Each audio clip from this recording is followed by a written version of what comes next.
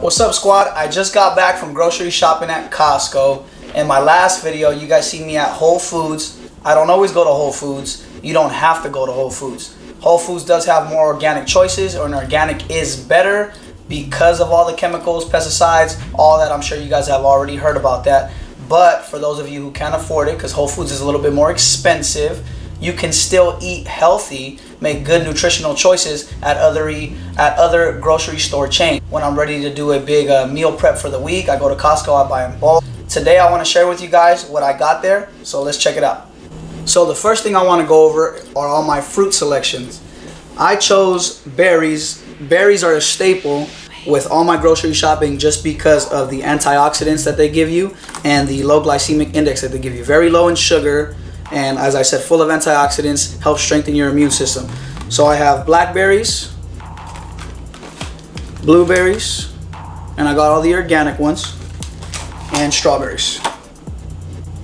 Also, I got this fruit bowl with a mixture of different fruits just so I can get a variety of them. I try to get as many different fruits as possible.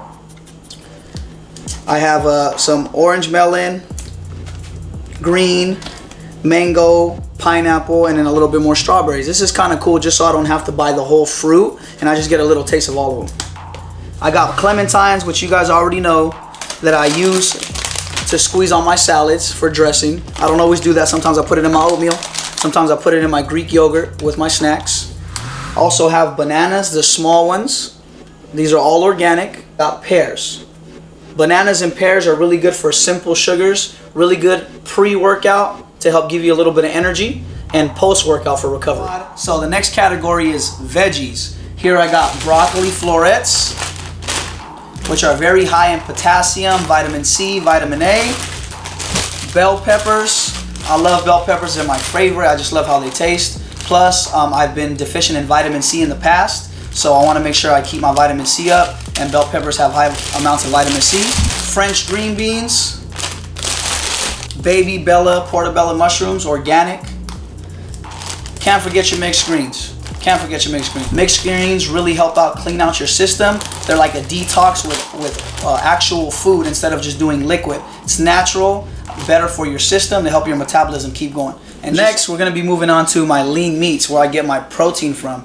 These are not the only sources of protein. You can also get protein from eggs, Greek yogurt. A lot of plants have protein, very minimal amounts. But if you're looking for concentration of protein, lean meats is the way to go. So I go with chicken, boneless, skinless chicken breasts. By the way, these were not frozen when I bought them. They're frozen because I just pulled them out of my freezer. I usually get them fresh. And I usually go with chicken thighs, but today I got chicken breasts. The reason being is because I feel like chicken breasts get a little bit too dry. Even though they have higher amounts of protein, I prefer chicken thighs, but you can go chicken breasts. Lean ground turkey. Can make turkey meatballs, turkey hamburger patties. Sometimes, most of the time, I actually just make ground turkey just like this. Throw some brown rice in there, and that's how I like to eat it. Fresh salmon. Fresh salmon.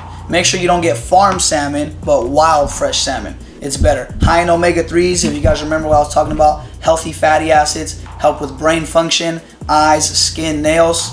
Fresh salmon, omega-3s with some tri-tip. And these are my protein choices, my lean meats. Only red meat is a tri-tip. Next, we're going to be moving on to carbohydrates. One of my favorite choices for carbohydrates, if you know me, some of you might, some of you may not. Sweet potatoes, my favorite. But this time, I wanted to mix it up and get different kinds of potatoes. Potatoes are a great source of carbohydrates. They have fiber, they have iron, they do a lot for your body. So make sure you eat some potatoes, okay? And then I got oatmeal, old-fashioned oatmeal, Quaker Oats. Usually I get steel cut oats because they go through less of a process. These are a little bit more processed when they get rolled out, but they didn't have steel cut oats this time, so I got regular oatmeal. My bean lovers, you can get red kidney beans, black beans. Those are really good sources of complex carbohydrates. And what that means is in the body, they break down very slowly. They give you a little bit of sugar, a little bit of glucose at a time, so they don't overload your body with sugar, so you're less likely to store that sugar, and then that's what becomes fat. Last but not least, here we got healthy fats and miscellaneous items. Let's go over the healthy fats first. I want to talk to you guys a little bit about avocado oil and coconut oil. Avocado oil is better to cook with. That's the reason why I chose this, because it burns at a higher temperature. So it doesn't darken or thicken when you cook with it like olive oil does, because it burns at a higher temperature. So this is better to cook with, and so is coconut oil. If you cook with olive oil, it gets darker on the pan, it burns quicker at a lower temperature, and it's very difficult for your body to digest that oil and break that down within your system. So avocado oil, coconut oil. Pistachios, some nuts, pine nuts, all my mixture, my little, I guess you could call it my little trail mix. Pecans, almonds, full of potassium, and omega-3s, walnuts. Talk to you guys what omega-3s were important for. With a salmon, walnuts got them too, so do almonds. Get some good healthy nuts. Then peanut butter, just because I like Skippy, chunky Skippy. Add that to my oatmeal, my Greek yogurt sometimes.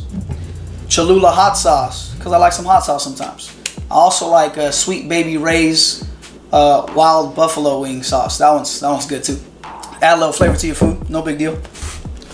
Kodak cakes, dark chocolate mix. This is made with wheat flour, a little bit healthier for you, and it has protein powder in it.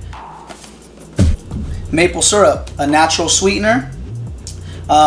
Maple syrup, because it's a natural sweetener, your system can break it down easier, but I wouldn't follow the serving size on the back of this one. Serving size is 1/4 cup, 53 grams of sugar. You definitely don't want that. I would probably put like a couple of teaspoons in my coffee, in my oatmeal, and in my Greek yogurt to help sweeten it up. But your system can break that down nice and easy. It's just tree sap, natural sweetener. Then apple cider vinegar.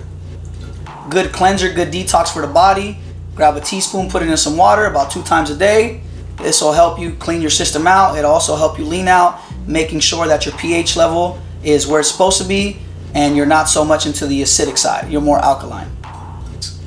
I wanted to try something out. I wanted to indulge a little bit. So I got these popcorners.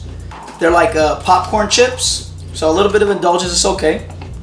They have about 3 to 5 different ingredients. So it's pretty good for chips. I'm gonna try it out, and they're not fried, they're baked. So I got these at Costco. If you guys are at Costco, try them out. They're pretty good. Again, low in ingredients. We'll see how those go. They look pretty good to me.